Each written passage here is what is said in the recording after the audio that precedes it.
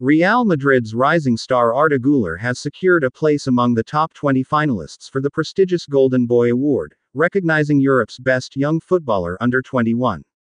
The Turkish prodigy joined Los Blancos in a high-profile move last year and endured a difficult start to life in Spain, having missed the entire first half of the last season through injuries. But he ended the campaign on a strong note, scoring some important goals as Real Madrid won 3 trophies. Güler continued to impress with Turkey during the UEFA Euro 2024 as well, all of which have earned him a spot in the Golden Boy top 20 finalists. Güler ranks 16th in the Golden Boy football benchmark, with a score of 78.9. This index, based on performances since October last year, places him in esteemed company among Europe's most promising talents.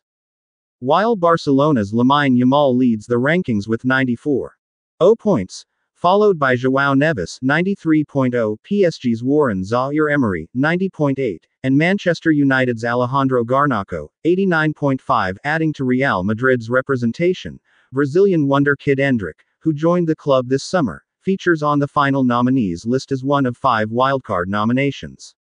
The final decision will combine the benchmark scores with votes from 50 expert journalists, leaving room for potential surprises in the final standings. Okay guys, thanks for watching. Don't forget to subscribe to stay tuned to this news channel. Also feel free to share your thoughts on the comments section on what you think. See you in the next news update.